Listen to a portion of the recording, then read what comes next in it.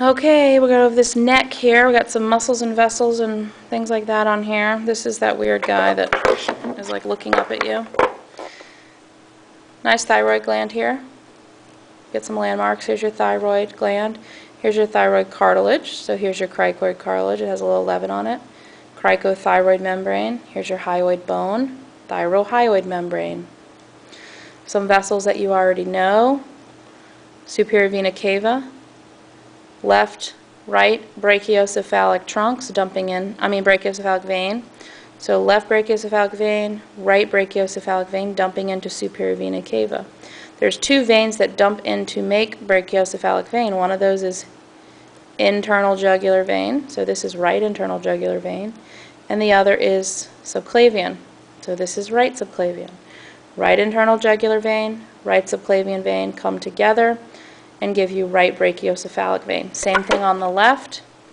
Left internal carotid vein, left subclavian vein, left brachiocephalic vein, superior vena cava. This is your trachea here. As far as arteries, this is your left common carotid artery, right common carotid artery, coming off of brachiocephalic trunk. So if you look down here, you can actually see your three branches off of the aortic arch. Brachiocephalic trunk, left common carotid artery, left subclavian artery.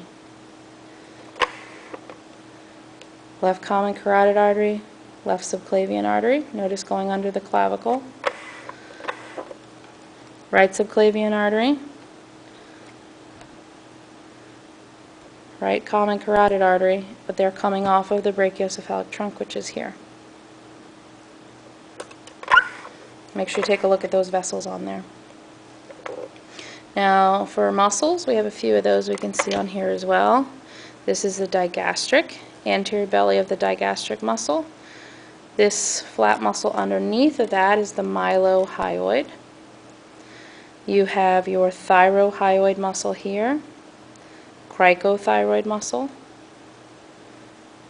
And then you've got these two strap muscles. It's hard to tell which one is superficial, but it would be the sternothyroid, I think, is supposed to be number 35, and sternohyoid is number 36, but they're not easily differentiated on this model. So what else can we see on here? Got your brachial plexus here. So this muscle would be middle scalene, this would be posterior scalene, this would be anterior scalene.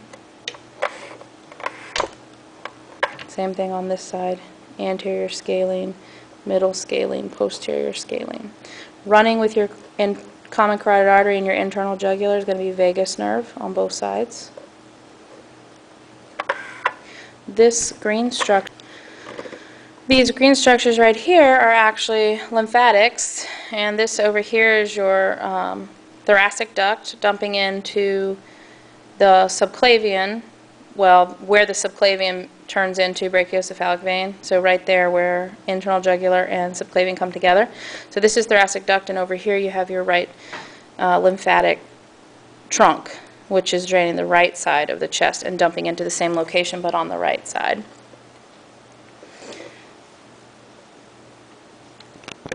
Okay, if we turn this a little bit to the side, you can actually see your external jugular, which is this smaller one here. Okay, so that's going to kind of sit on top of the sternocleidomastoid muscle, which has been cut off from here. And on top of anterior scalene, you can also see the phrenic nerve. Okay, so that's this yellow structure right there. I think that's probably it on this guy. I think this is the stylohyoid muscle, but it's hard to tell on this one because it should pierce digastric and it doesn't look like it's doing that. Okay, let's look at another one. Okay, this one's not great. It doesn't have tons of stuff on it, but it does have a few things. And this right here is sternocleidomastoid muscle. This nerve on top of it is going to be spinal accessory, controlling that. You can see brachial plexus here, and you can actually see omohyoid. This is external jugular vein, right here. This is the platysma muscle. I don't really think there's a whole lot else on here that you guys have to know. Oh, you can see scalene. So this would be anterior scalene. Here's brachial plexus. Anterior scalene's right in front, middle scalene, and then posterior scalene. Oops, sorry. This guy has a lot of good muscles on him. Here's your hyoid bone. And you can see nicely the anterior belly of the digastric here. And then right underneath of that you can see the mylohyoid. Now on this model, this side is actually cut deeper. So this muscle right here with the little 30 is, or 50 I guess, is underneath of mylohyoid, and that's going to be geniohyoid. It goes from the genicular tubercle on the inside of the mandible to the hyoid bone. Okay, so anterior belly digastric, mylohyoid, geniohyoid.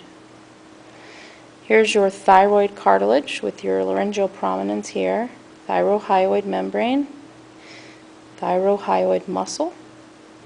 Here's your cricoid cartilage, cricothyroid membrane, cricothyroid muscle, thyroid gland. Here we can see omohyoid. Okay, remember that kind of makes a little L. This one right here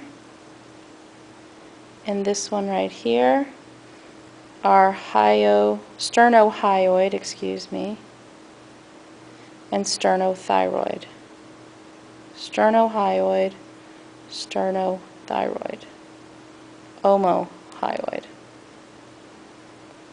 Omohyoid, sternohyoid, sternothyroid. Sternocleidomastoid. Right here you can see posterior belly of digastric, and you can see stylohyoid. So you can see digastric is going right through that. And on the side you can even see your thyrohyoid membrane. External jugular vein.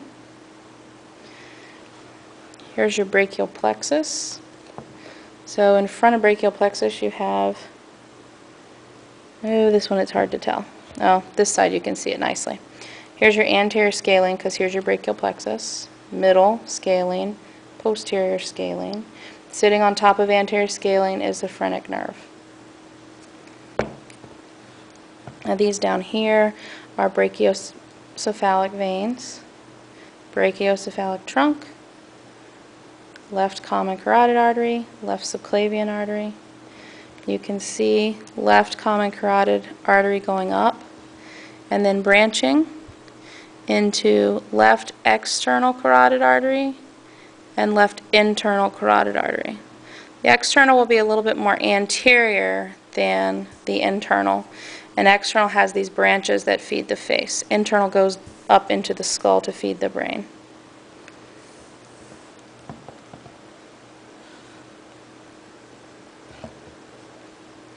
Trachea, esophagus.